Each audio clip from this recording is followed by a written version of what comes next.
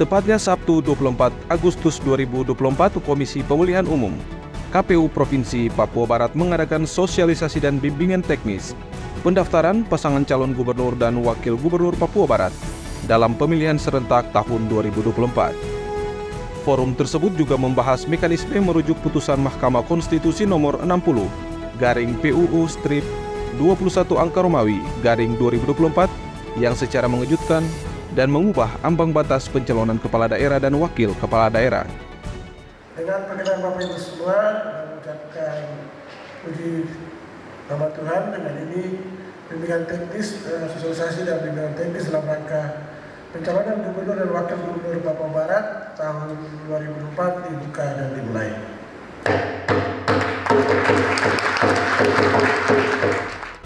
Ketua KPU Papua Barat, Paskali Semunya, menjelaskan putusan tersebut mengubah pasal 40 ayat 1 dan 3 Undang-Undang Nomor 1 Tahun 2015, junto pasal 14 PKPU 8 ayat 1 dan 3 Tahun 2024, dan pertemuan ini sebagai dasar menyamakan pemahaman.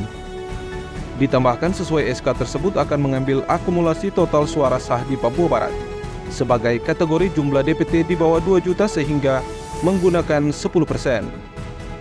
Ia menegaskan pada intinya persyaratan syarat pendaftaran melalui jumlah kursi tidak lagi memiliki korelasi karena sistem telah berubah, akan tetapi sesuai hitungan yang tepat. Silahkan teman-teman yang non-sip mencari persetujuan DPP terhadap pasangan yang mau didaftarkan, sehingga dari penggabungan itu rujukannya kembali ke 32.000. Kalau mencukupi, ya sudah. Kalau melengkapi, ya tidak apa-apa. Yang tadinya tidak boleh masuk dalam dokumen pencalonan, sekarang menjadi boleh. Kalau 2015, 2017, 2020 hanya sebagai pendukung, tidak boleh menandatangani B pencalonan. Besok boleh. Penjabat Gubernur Papua Barat Dr. Andus Ali Baham Temumere MTP menyatakan pihaknya akan mendukung sepenuhnya kinerja penyelenggaraan demi suksesnya pemilu kada serentak.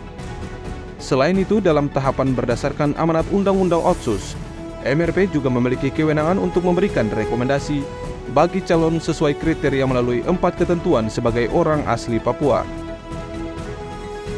Diungkapkan semangat tersebut tidak boleh diterjemahkan keliru bahwa di sana ada proteksi, perlindungan, keberpihakan, dan pemberdayaan.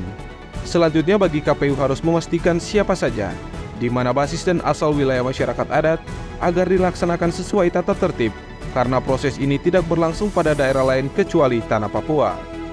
Di samping itu, mekanisme wajib mengutamakan kejujuran, turun ke masyarakat dan mengurai sejarah adat secara jelas, sehingga dalam proses pengambilan keputusan tidak berdampak pada instabilitas daerah. Satu saja, harus kita yakin dan percaya harus sukses. Karena kita mau untuk memilih pemimpin kita. Ada kekhususan di tanah Papua dan saya kira ini tidak boleh diperdebatkan.